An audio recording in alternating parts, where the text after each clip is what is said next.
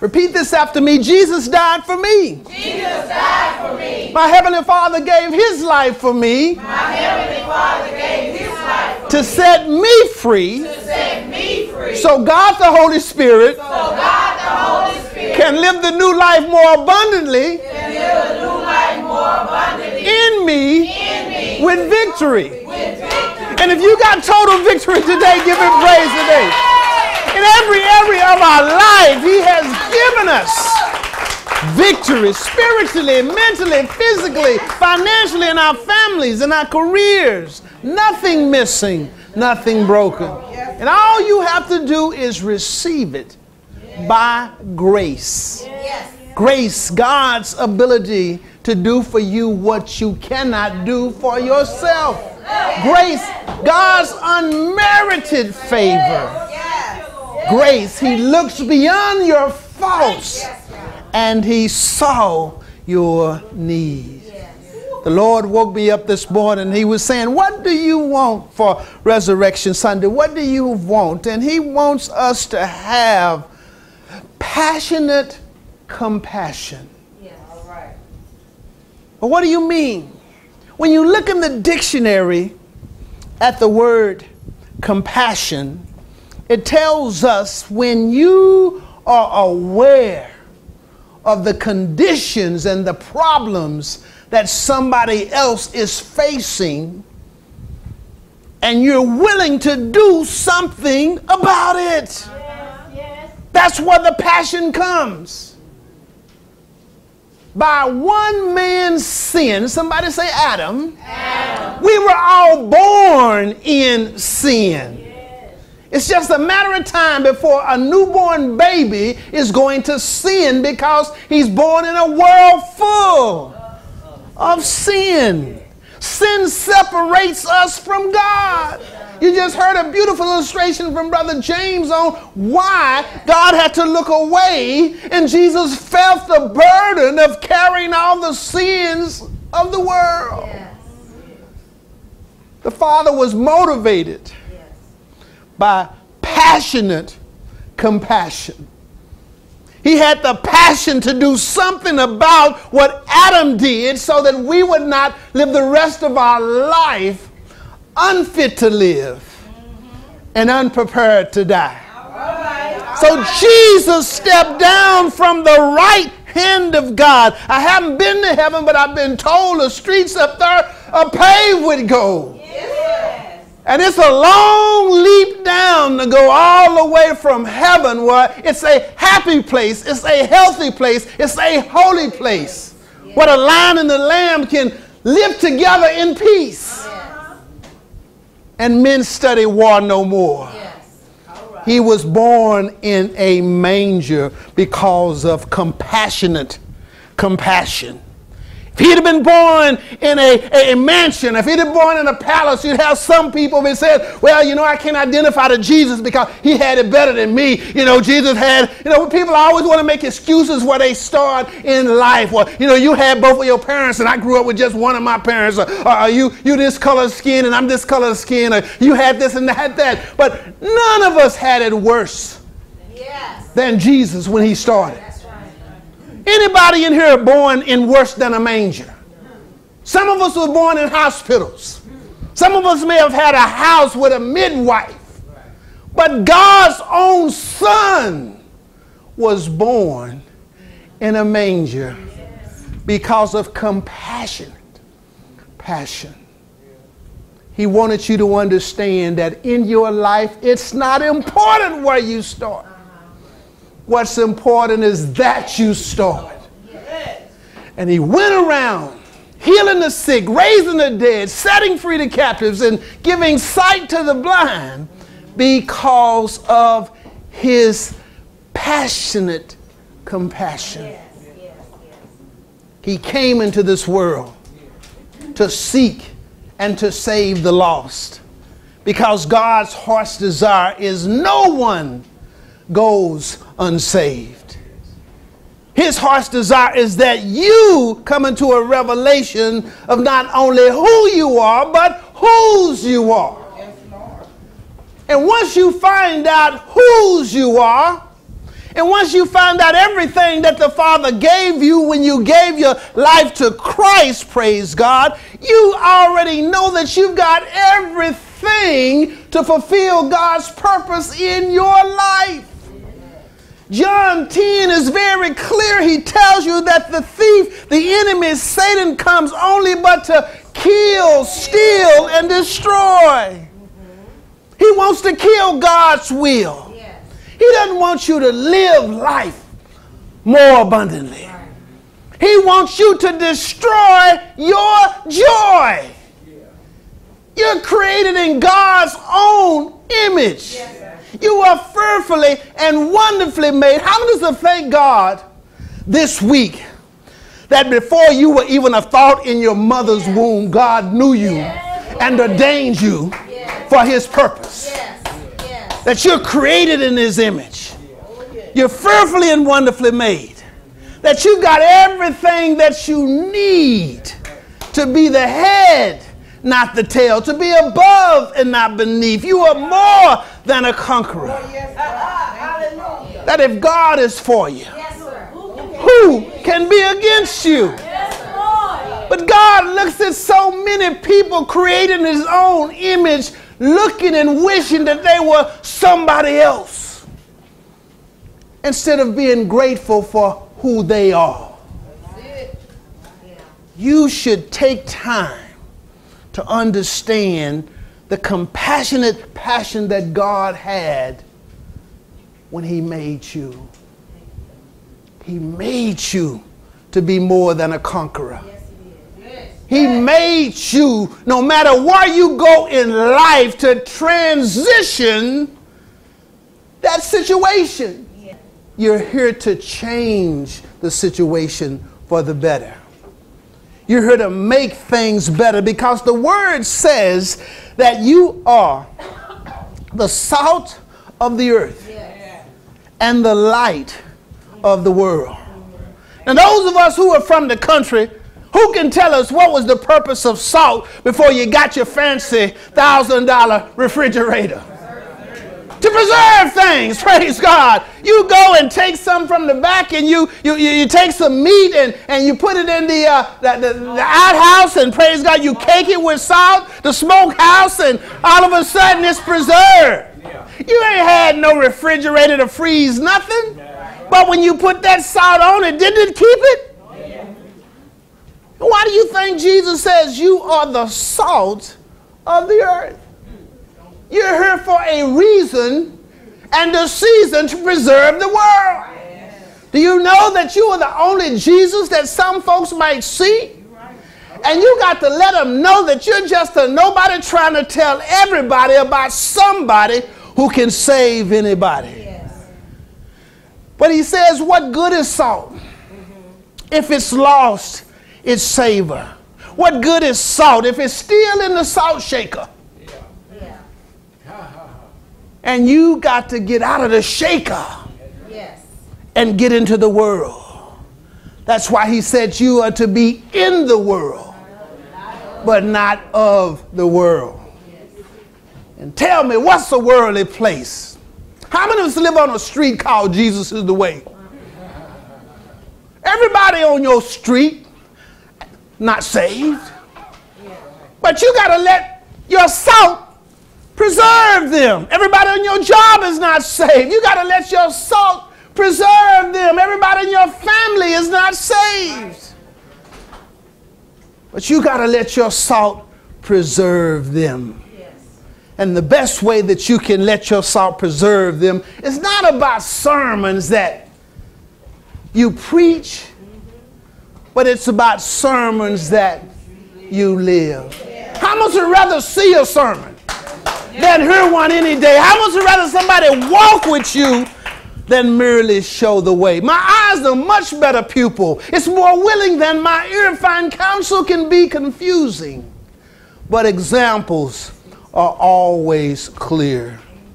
Ain't nothing like a salt shaker, praise God, coming out of the shaker and giving a testimony that's true to say it. For over 10 years I've been clean and sober. That's a lot more than just talking the talk. That's walking the walk. Somebody's saying, when God found me and placed his arms around me, I was in a horrible pit. I was in a miry clay, but he picked me up and he turned me around. Yeah. And he placed my feet on solid ground. And upon this solid rock I stand. All else is sinking sand. I dare not trust the sweetest frame, but I'll stand holy on Jesus' name. Won't he do it, somebody? He'll do it. And if he did it for me, he'll do it for you. You don't have to be envious of nobody in life, because the same God that they serve is there available right for you. Don't get that Cain hating instinct. When his brother Abel came and gave his best to the Lord, Cain gave his worst to the Lord. But the Lord blessed Abel because of his sacrifice. And Cain looked at Abel's blessing. And instead of doing what the Lord told him, the Lord said, why are you looking like that? Why are you looking like the cruise director for the Titanic, as I paraphrase? Why are you looking like you weaned on a pickle, as I paraphrase? Don't you know if you do what's right, I'll bless you too? I'm in the blessing business. The Bible says the eyes of the Lord go to and fro throughout the whole earth to show himself strong on the behalf of those whose heart is right towards him. And that means you can't try to make God your sugar daddy. You can't try to use God just to get what you want. God wants to use you to get what he wants. And when you take care of God's business, he has promised to take care of your business. That's not a good deal. That's a great deal. When you give your life to Christ, he gives all of himself to you. And because there's so much more of him than it is of you, that's a great deal. He wants to bless you. And the things that so many people spend all of their time and energy praying and asking God for, God does those things naturally. That's nothing for him. The Greek word is pater. His job is to protect you. And you don't need an AK-47 if you got God. Have I got a witness in here? I ain't talking about your right to own arms, because that's a Second Amendment right. But it's the difference between getting an assault rifle and getting some hunting weapon. God's job is to protect you. His other job is to provide for you. His name is Jehovah Jireh. Look at somebody and say, that's my provider. I don't care what kind of job I got, praise God. God is my source, not my job. And when man starts trying to tell me what I got to do, well, if you really want this job, now you got to start coming on Sunday. I'll tell him in a minute, praise God. I was looking when I came.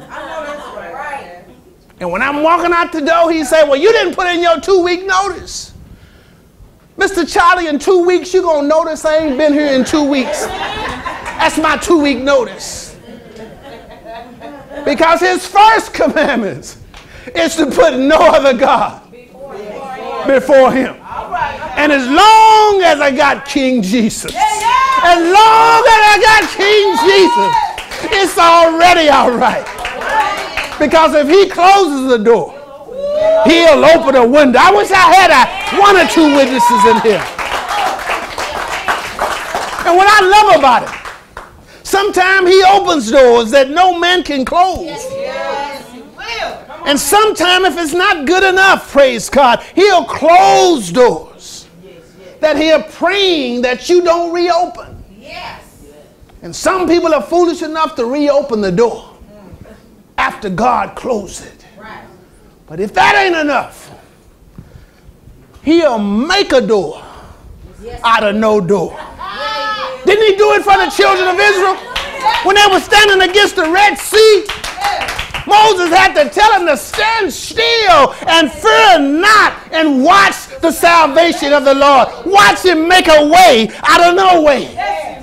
Watch him turn this dark night that you see into a bright tomorrow. Watch him carve a tunnel of hope through your mountain of despair. And sometime what we thought was the worst thing. Have I got a witness? He can make it the best thing that ever happened in my life. Somebody say beauty for ashes. He's just good like that. He's the light of the world. And all he asks you to do is to be his light on earth. Don't be a secret agent Christian. Don't walk around trying to get in and fit in with the world. He says friendship with the world is enmity with God. He said to be in the world, but not of the world. But if you go in the world, like Jesus did, the greatest accusation against Jesus was this man eats and drinks with sinners. How much know Jesus spent a lot of time with unsaved people? Because it's the sick that need a doctor.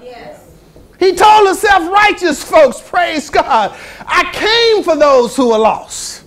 But when he was in the world, as he did with Zacchaeus, religious folks said, oh man, why does your master spend so much time with the locked out, the left out, and the have-not? And one day Jesus went to have lunch with this person by the name of Zacchaeus. He was a tax collector. And in the Jewish days, people hated tax collectors because they felt like they were taking advantage of them. But once he had lunch with Zacchaeus, Zacchaeus says, half of everything that I own, I want to give it to the poor. And if I've done wrong to any one of you all, I want to pay you back one time, not 2 times. I want to pay you back 3 times. I want to pay you 4 times for anything that I've done. Jesus says, this is what you ought to be looking at.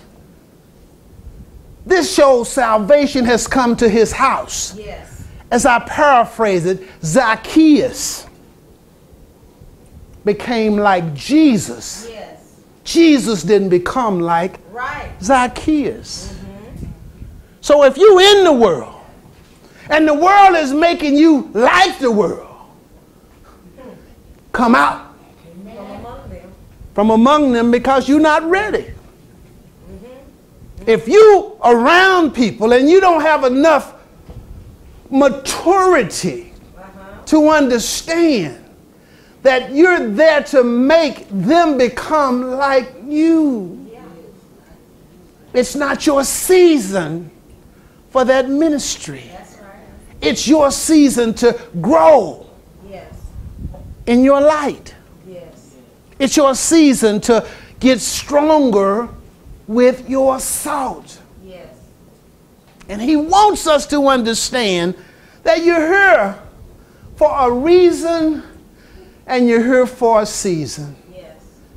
And the reason that Jesus came, the Father had so much passionate compassion. I go to John 3:16.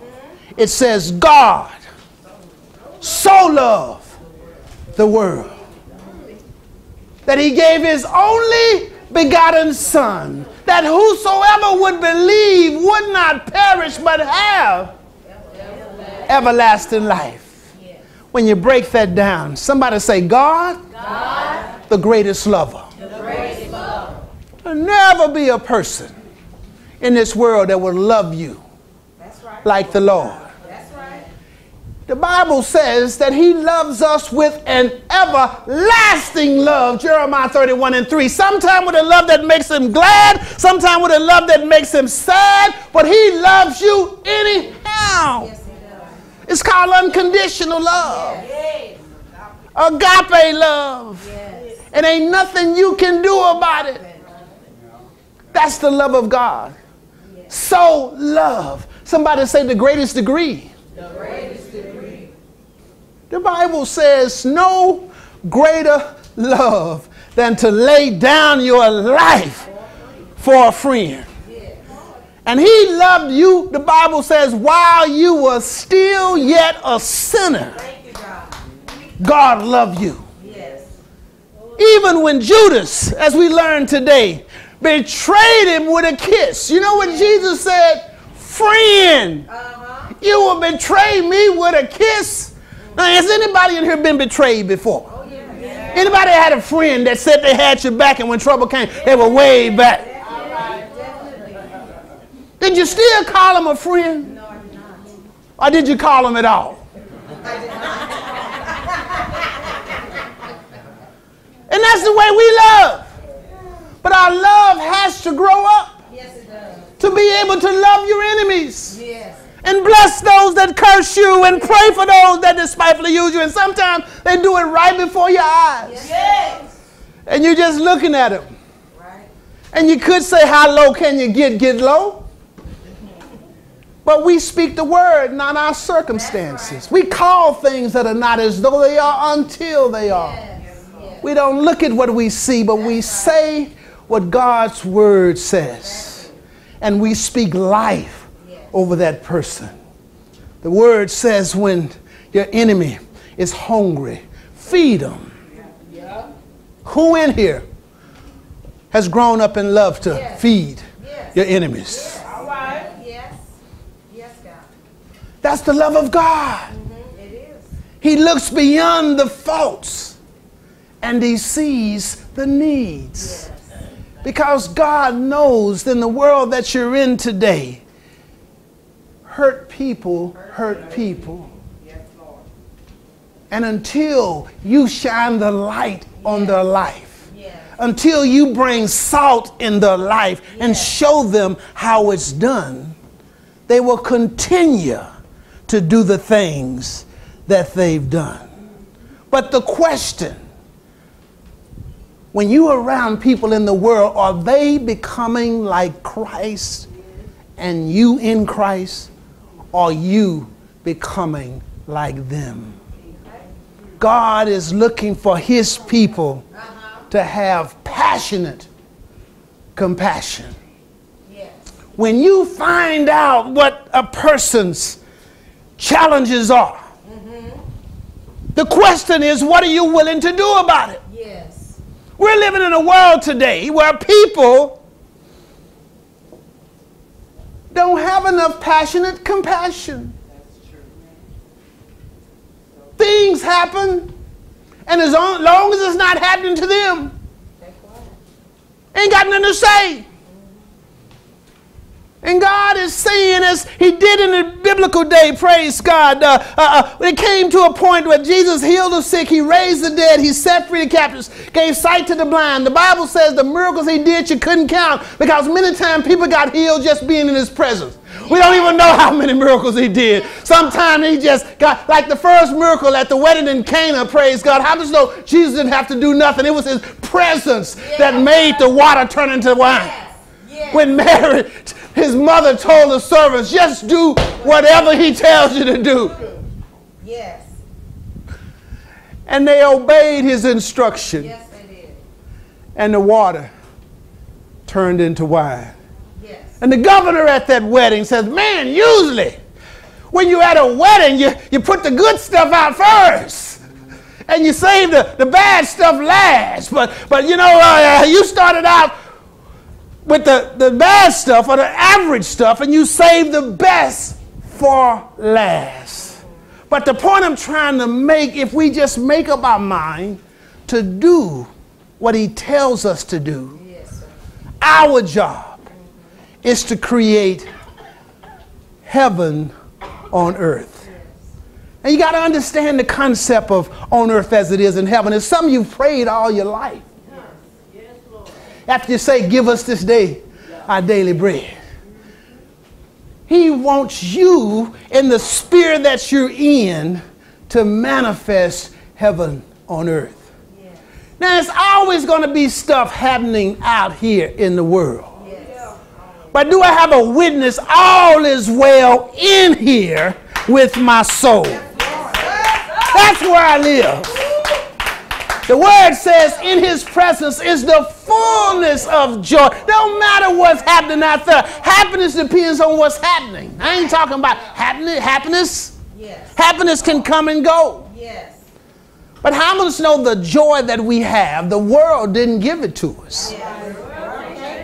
And the world can't take it away. Do I have anybody with Jesus joy in here that can think about the goodness of Jesus and all that he's done for me?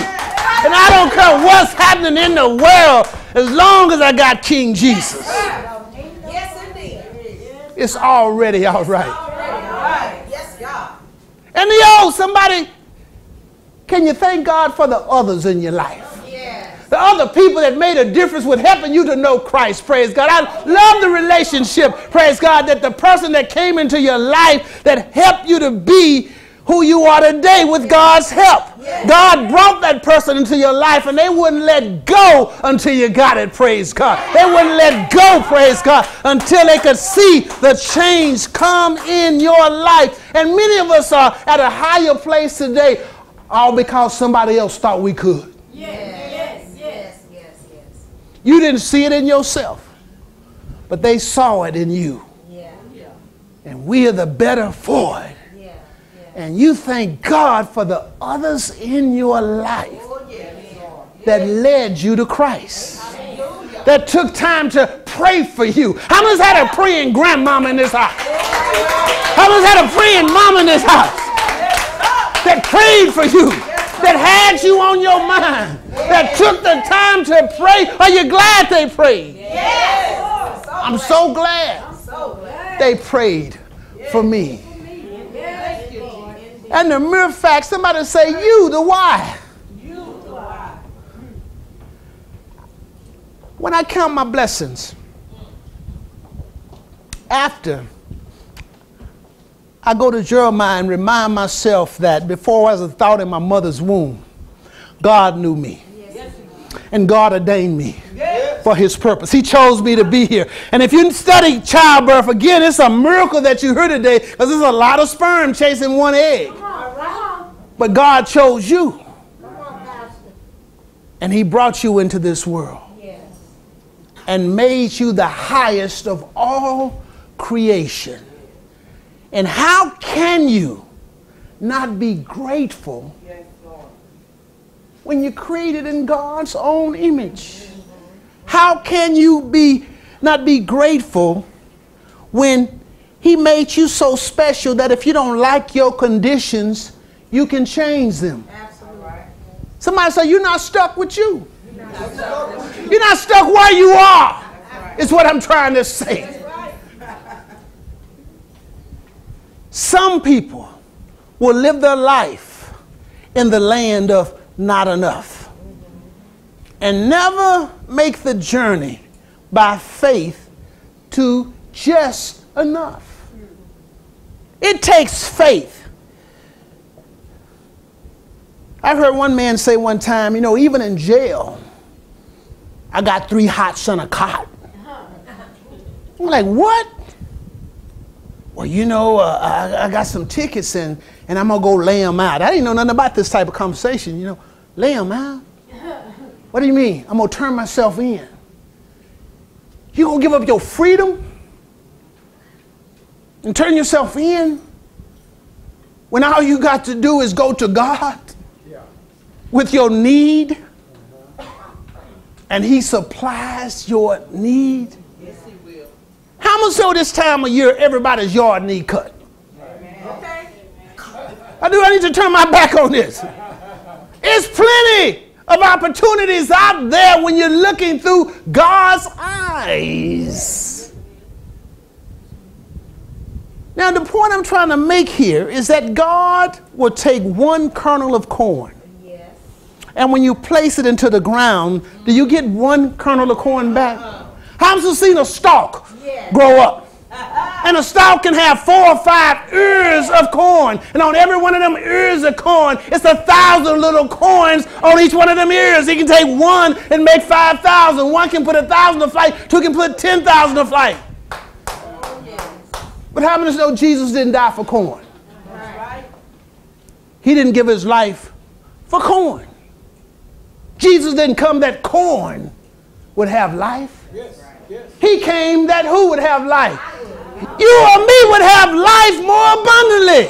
And all you got to do is surrender your will to God's will. All you got to do, if you had not enough, to come to Jesus just as you were. The song says, I was weary, wounded, and sad. Anybody glad you found in him a sweet resting place? And he has made me glad. Yes. Yes. You come as you are. And he says, come unto me, all ye that labor and are heavy laden, and I'll give you rest. Won't he do it? I don't care. If you get with him, you ain't going to need no Tylenol PMs to go to sleep. He will put you to sleep with good rest, sweet rest.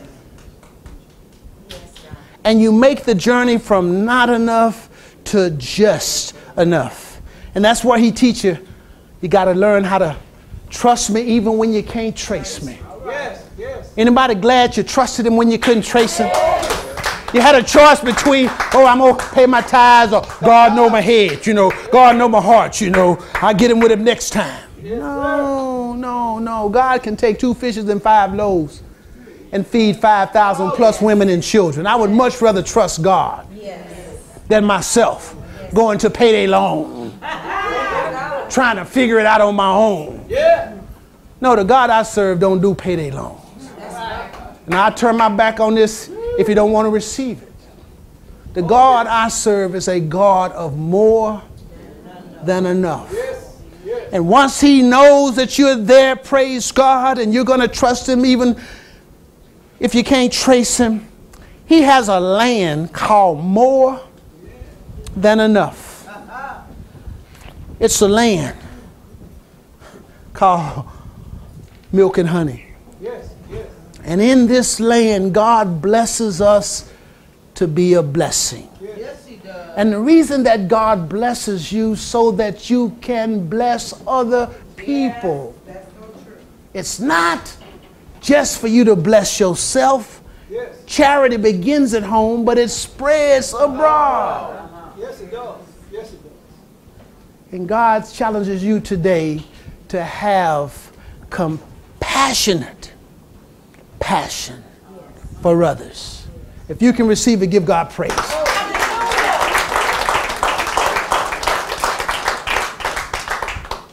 Father, I pray that your word will receive to those who you had it for them. Your heart's desire is that we have more passion in our compassion.